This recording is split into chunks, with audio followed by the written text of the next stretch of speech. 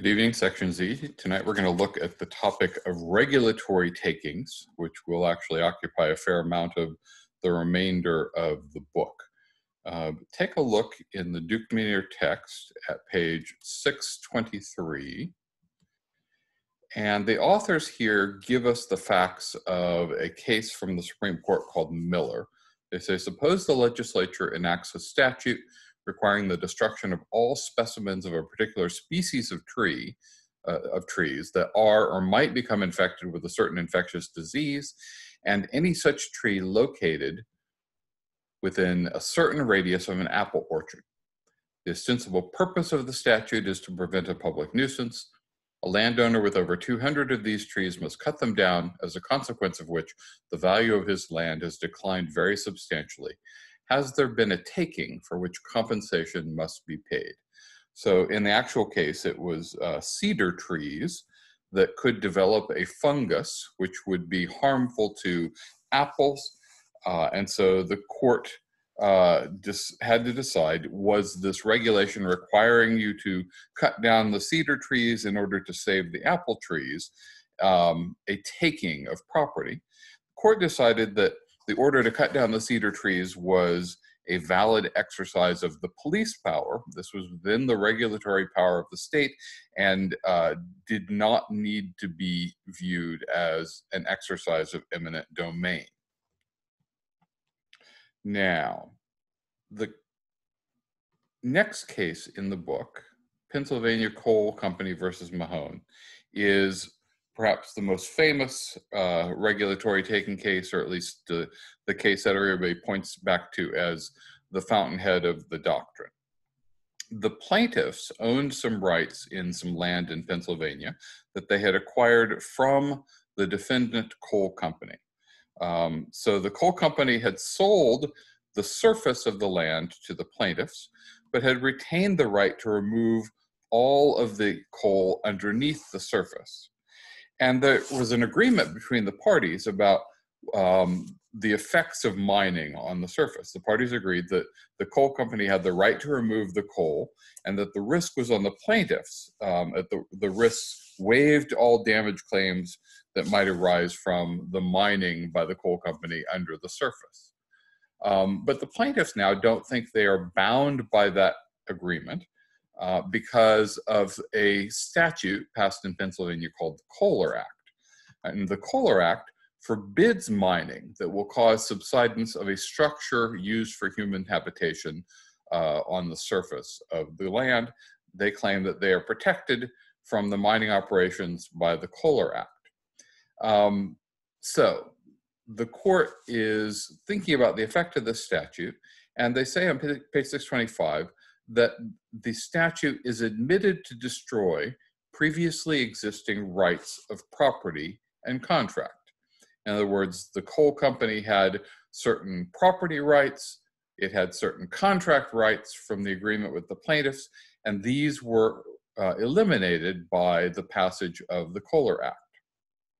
So the court has to decide, did the Pennsylvania Kohler Act amount to a taking of property of the coal companies requiring just compensation?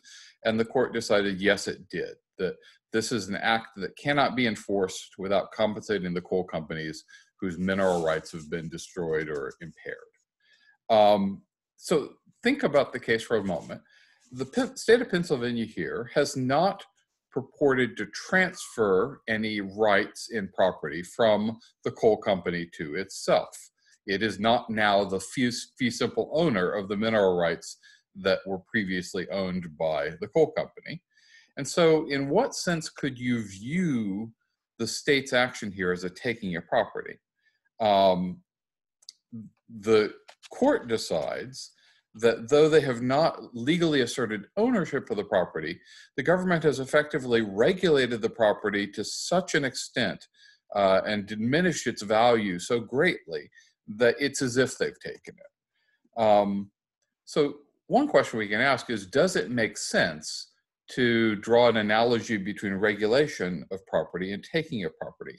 Isn't there a kind of a difference in kind between telling people what they can do with property they own or taking their property so that you now own it? But the court decides that, at least in extreme cases, that distinction should not matter. Perhaps they're concerned that if you didn't recognize regulation as sometimes amounting to a taking, that the government would regulate in a way that destroyed all the value of property without compensation. What would stop them from just telling certain landowners, sorry, you can't use your property? That's not permitted.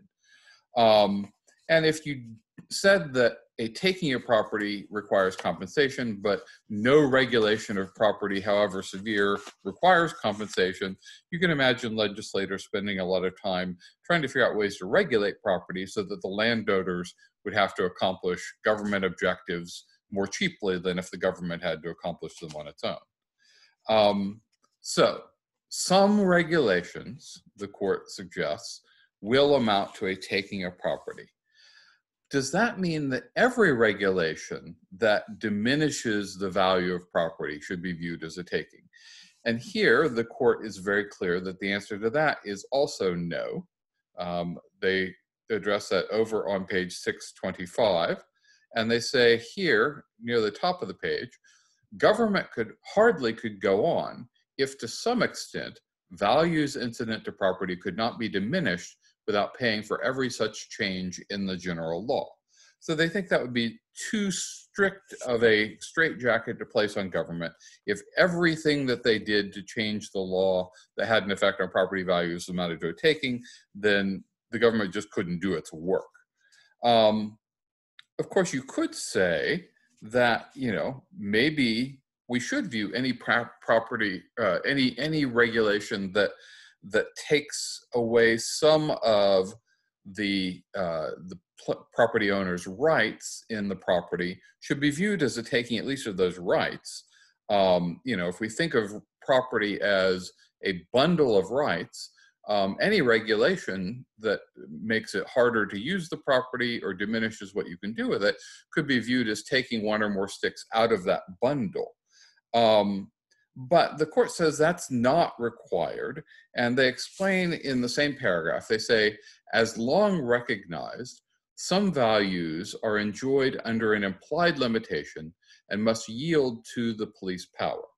So the idea is that ownership of property is not an absolute ownership, that when you own property, there is this implied qualification of your rights that says that there is a reasonable power of the government to regulate your use of that property for the health, safety, welfare, or morals. And if the government exercises that power, they have not taken away something from you, that they have just exercised a power that was already implicitly recognized in your ownership of property. And so how do we decide when a regulatory action will be deemed a taking that requires compensation and which ones won't? So the court kind of gets to its test over on page 627. And here's what they say. The general rule, at least, is that while property may be regulated to a certain extent, if regulation goes too far, it will be recognized as a taking, which is, maybe overly generous to call it even a general rule. It's not, to say that the test says you can't go too far is not really much of a test at all. But one of the great mysteries of constitutional law has been, when does a regulation go too far and therefore amount to a taking of property rather than a mere exercise of the police power that qualifies all property rights? So the court does give us a little bit of guidance. It distinguishes a case back on page 625, and I think it can be helpful for us to look at what they say in distinguishing it. The case is Plymouth Coal Company versus Pennsylvania.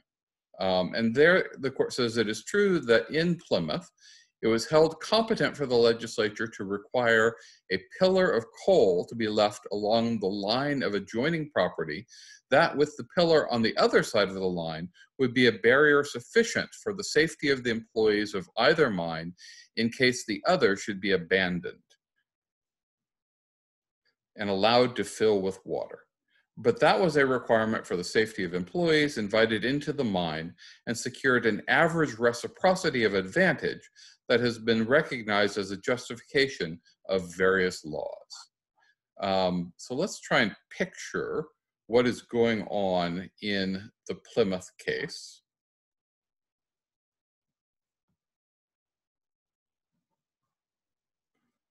So in Plymouth, we've got a situation where you have the surface of the ground, you've got two neighboring coal companies, Company A and Company B, we'll call them.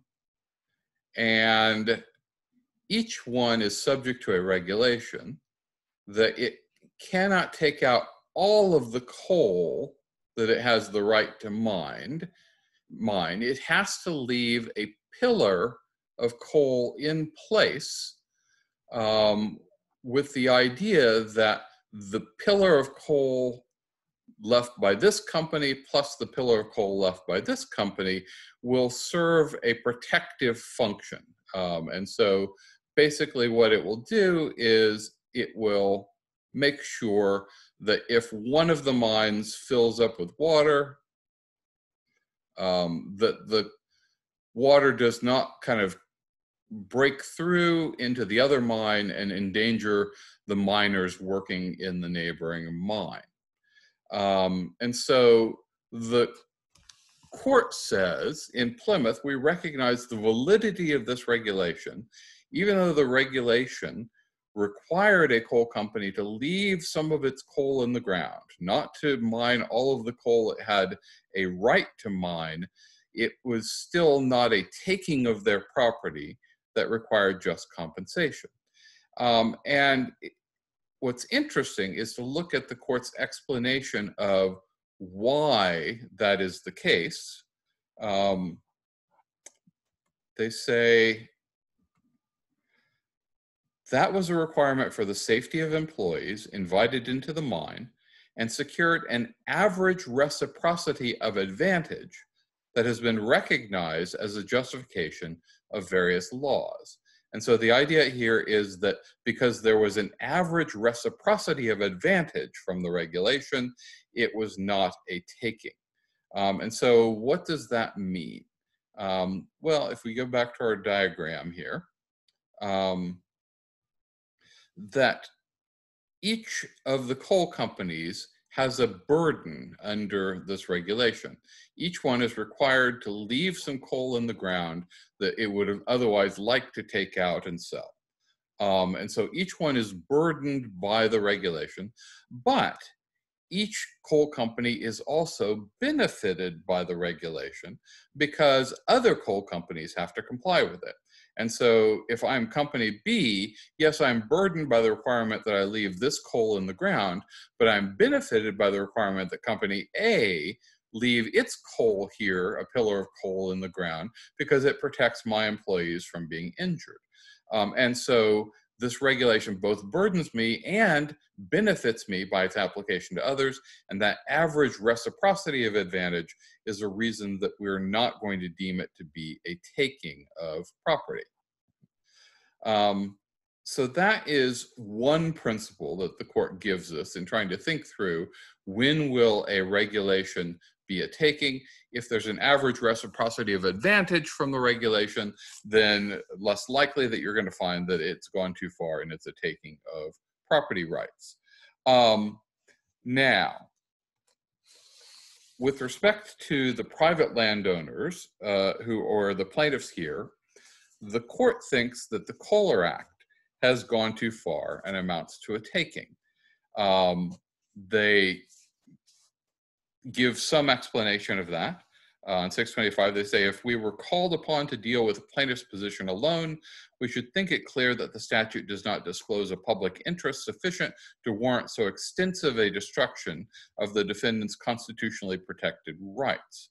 And so they're taking into account the extent to which the defendant's rights in property and contract were destroyed. And they also potentially seem to be looking at the extent to which there is a public interest advanced by the regulation.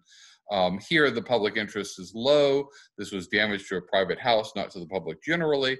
And while the public might have an interest in keeping people safe, that interest could be advanced without this regulation simply by giving people notice when you're going to be mining under the surface of the land. So the test that the court applies is sometimes called the diminution in value test, but it could even be viewed as maybe some species of balancing test where they are weighing the degree of the diminution in value and the extent to which the public interest is impacted or advanced by the regulation. Now, another case that the court talks about on page 627 is the case of Bowditch versus Boston. In the Bowditch case, there was a fire, and the government blew up a house in an effort to keep the fire contained, to keep it from spreading to other buildings. So if you think about it, blowing up a house would seem to be an act that kind of goes pretty far in preventing people from using their property. And yet this was deemed not to be a taking of property, even though it had completely eliminated the value of the property, perhaps, that it certainly greatly diminished it. And so the court, in explaining that case, says that it was an exceptional case, like the blowing up a house to stop a conflagration. And they said that it may be doubted if it goes beyond the general rule and whether they do not stand as much upon tradition as upon principle. If we were going to think of a principle to explain that case, one that you might focus on is that when there is an emergency and public officials are having to act to address the emergency, we don't want them to be wavering in decisive action because they're worrying about the fear of being sued for a taking. And so maybe we don't hold the government liable because this is just a situation that demands that they act quickly without having to weigh potential liability as one of the consequences. Another case that might be said to apply the same principle is a case out of World War II, United States versus Caltex. This was from when the United States forces were withdrawing from the Philippines. And as they were leaving, they blew up some property belonging to an American oil company because they didn't want it to fall into the hands of the enemy forces. And the court in that case decided that blowing up the oil company's property to prevent it from being used against the US military by the enemy was not a taking of property. Now, that's Justice Holmes' majority opinion in Pennsylvania Coal versus Mahon. The dissenting position is advanced by Justice Brandeis. He takes the view that the Kohler Act was a valid application of the police power. He analogizes it to nuisance cases. This is not a taking. It's rather a regulation that's designed to protect public health, safety, welfare, or morals. He says that the restriction in question is merely the prohibition of a noxious use, right? So a use of the property that was harmful to neighbors. On page 628, he responds to the diminution in value test that you find in the majority opinion. Let's see.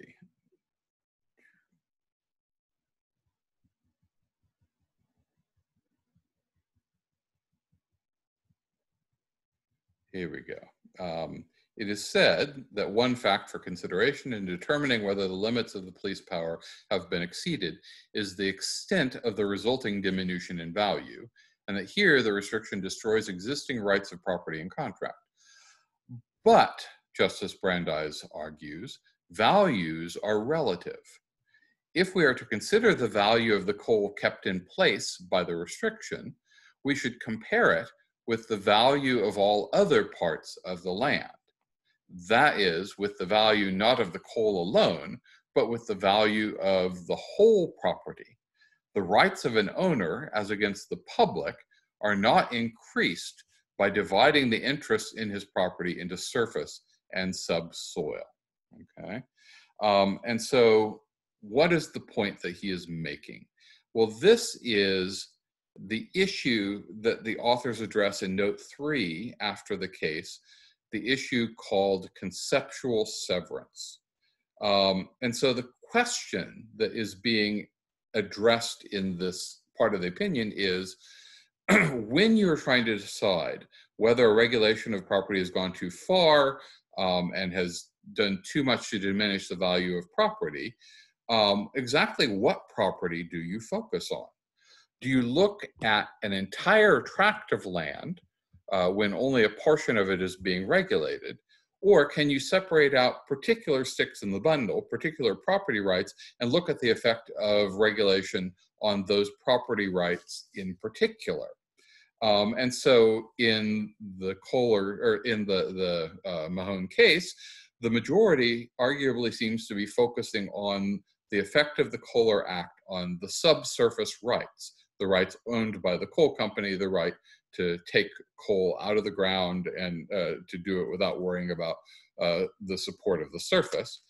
Brandeis says that you can't treat the surface, the subsurface, and the air above it as distinct. You have to view them all as part of the same whole. So it's all one piece of property. And in thinking about the effect of the regulation, you have to look at the effect on all rights in the property, not just one subset of those rights.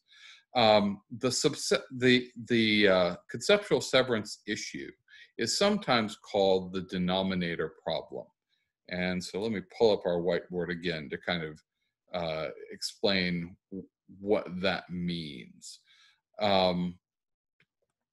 So any regulation, I guess, you could view as a fraction in terms of its effect on property rights.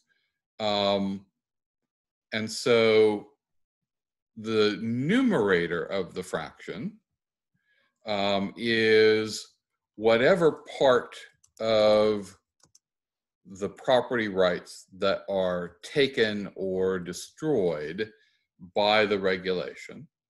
The denominator of the fraction is the whole. But the debate that's going on between Brandeis and the majority is, what is this denominator? What is the whole against which we measure diminution in value?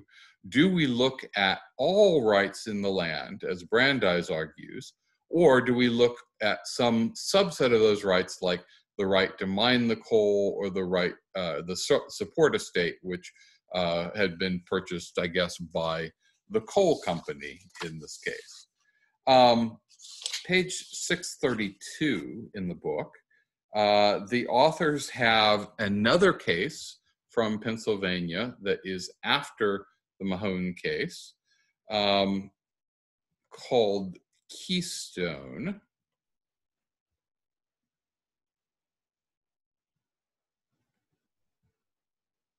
Here we go. Keystone Bituminous Coal Association versus De Benedictus, a 1987 case dealing with a later statute that was adopted in Pennsylvania. And this statute, called the Subsidence Act, required mine operators to keep up to 50% of their coal in place and to repair subsidence damage, even if surface owners had waived their rights.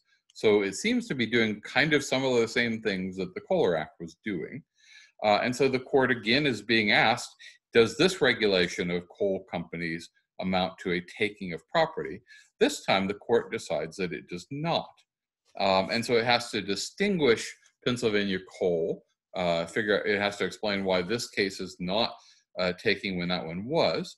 The court says that the statute in the Pennsylvania coal case was aimed at protecting the balancing and protecting the interests of private landowners. This one is aimed at protecting the public interest in health, environmental quality, and fiscal integrity. That's you can think about whether that distinction works or not. That certainly was part of the focus in Pennsylvania Coal, that there wasn't a great deal of public interest in that one house.